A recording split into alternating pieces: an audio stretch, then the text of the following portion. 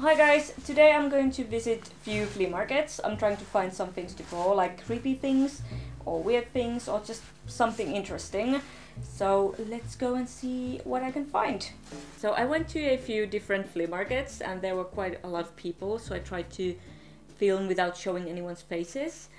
And usually when I visit flea markets I come across something weird or gross, but this time there wasn't really anything that interesting, except for a few things.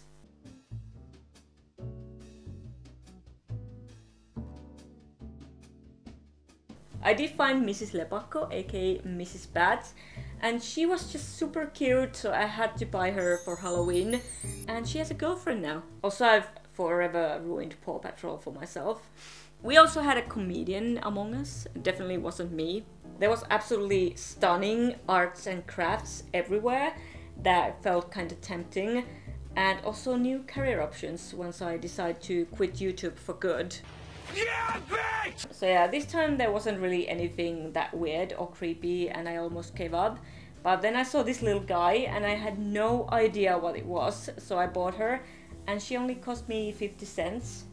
And then I spotted the saddest little dog I've ever seen and I just couldn't leave him behind, and he was also 50 cents, so it's just a bargain. So yeah, nothing that great, but at least I managed to grab these couple of things. But the absolute best purchase of the whole trip was this amazing 80s greenish winter coverall that cost me €5.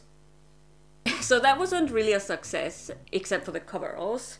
But I'm just glad I was able to find something, and I'm gonna start with this guy. At first I had no idea what the hell this was. So I did some googling and turns out this is a toy line called My Squishy Little something, and her name is My Squishy Coco the Cotton Candy Cloud. I also found this 3D animated music video of these squishy characters on YouTube doing the fucking floss dance. And you know, when I bought her, I thought she wouldn't do anything other than stare at me with those dead eyes. But she actually talks. Oh, hi! Yeah, not sinister at all, with the red light coming out of her fucking eyes. She also has a body.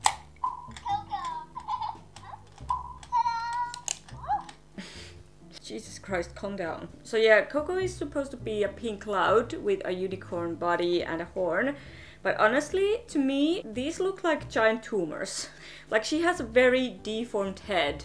And I think it looks like she's wearing a mask, as if she has someone else's severe face on her own. Like some proper Leatherface shit going on. Because her eyes are so deep set and there are these rings around her eyes. So it adds to that effect. And her horn kinda comes through the mask, so this is definitely not her own face. I think she should be called My Little Squishy Leatherface, to be honest. So I drew Coco and I wanted to turn this into a horror piece. Remember in my last Paw Patrol video when I said I kept this really light, so there's no blood or anything because YouTube. Yeah, forget that. There will be blood this time, so just a warning. So my idea for this was that Coco is actually just a unicorn, like this white little unicorn creature with a little rainbow heart on her chest that lives with these little pink cloud creatures in some magical Candyland universe. Because in that creepy music video there were a landscape with flying donuts and candies and rainbows and lollipop trees. And these cloud dudes, they look all cute and innocent, but they just bully Coco every single day. And they never accept her. Maybe she's the last of her kind. Maybe they bullied her whole species out of existence. And you know, finally, one day, Coco just fucking snaps and goes for a killing spree with her tiny chainsaw that she owns for some reason. I guess she was prepared all along. And she just wants revenge. She's had enough and she kills every single one of the cloud dudes while wearing one of their faces. Good for her. So I wanted the background to be really colorful and cheerful with the blue sky and these big pink cotton candy clouds and the flying donuts and everything, because it kind of makes this whole thing even more grim. Like, these characters may look all cute and innocent and they live in this magical place, but there is some really dark stuff happening. Bullying, discrimination, murder. And it kind of gives me the Happy Tree Friends vibes in a way. So yeah, the cloud creatures are like hiding from her, huddling together, begging for mercy, but it's no use. You can't run from her. I just really want to apologize. And of course, her chainsaw is pink, the cutest little chainsaw. I think it's funny that they even have chainsaws in this universe. Well, I guess they do have to cut the candy trees sometimes, or trim the cotton candy bushes. Drawing this background was so satisfying because I often draw very dark pictures, like with very dark color palettes. So it's really refreshing to draw something colorful and still keep the horror theme. And clouds is my most favorite thing to draw. I could just draw clouds and nothing else every single day. I just love drawing them, it's so relaxing. Also the donuts was super fun to draw, and I wanted to give them more painterly look with no line art. I think it gives a good contrast to the characters. Just another completely normal day in my squishy little universe. I thought about adding some dead bodies in the background, but I bailed at last minute because I'm a coward.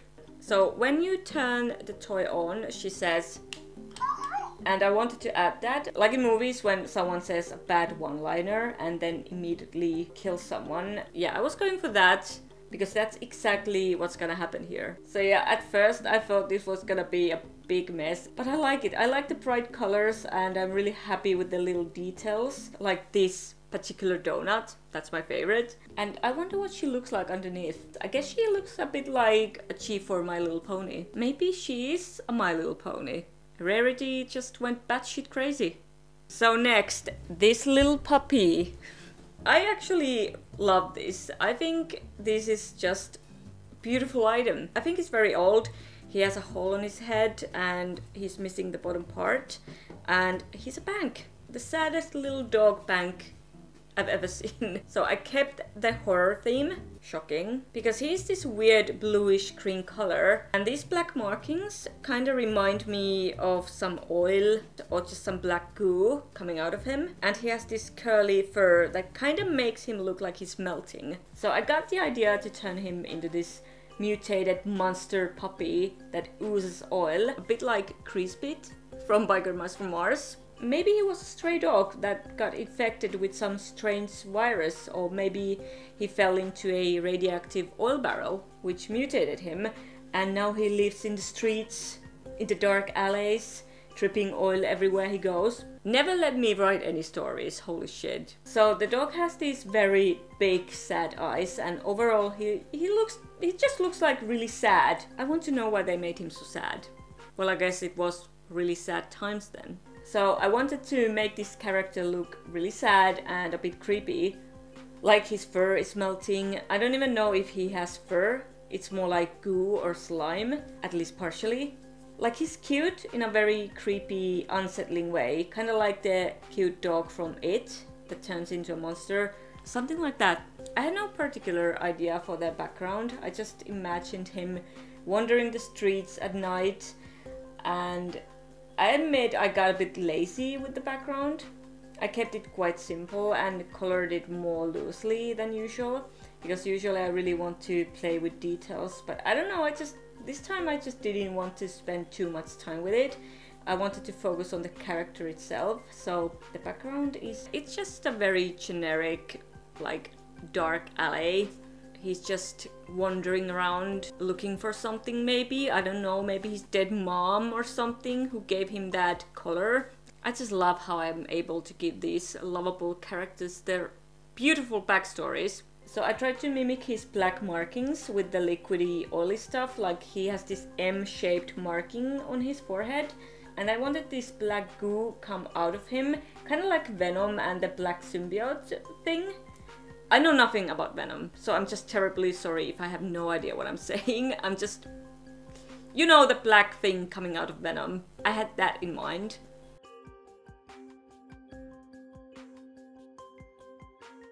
So congrats, I managed to turn this sad little dog into not only even more sad, but sad and fucking depressed dog. I feel so good now. A depressed dog with mouth full of black vomit. And the blue color makes him look even more sick, but that's exactly what I wanted. I wanted him to look like Shaggy, and at first I was going to make him so much more scarier with, you know, more limbs and a giant open mouth with a lot of teeth and his eyes melting off, but I wanted to keep his design closer to the original, and I'm happy I did that. So there you have it. Here are both drawings. Choose your fighter. Who has more tragic backstory? I'm pretty sure anyone can come up with better backstories than I do, so if you have something in mind and want to share those, please do so in the comments. I'll probably visit some flea markets again soon, so I'll keep my eyes open for more stuff, and if you enjoyed this, I can probably make part 2. So I hope you enjoyed this. If you did, give me a like, and if you want to see more videos like this, be sure to subscribe. Also check out my last video where I draw Saw Patrol. You know, Saw, Paw Patrol, since both movies were released on the same day a few days ago. I still haven't seen either of them, but I'm planning on going. It's just I live in the middle of nowhere, but I'm trying. Also want to give a shout out to user artsypanda96 on Instagram. They drew me this really cute fan art. It's been a long time since I got any fan art, and it makes my heart so happy. Thank you so much for this. Okay guys, I'll just take my stuff and I'll take my sexy coveralls, and I'll see you guys very soon in my next video. So bye bye.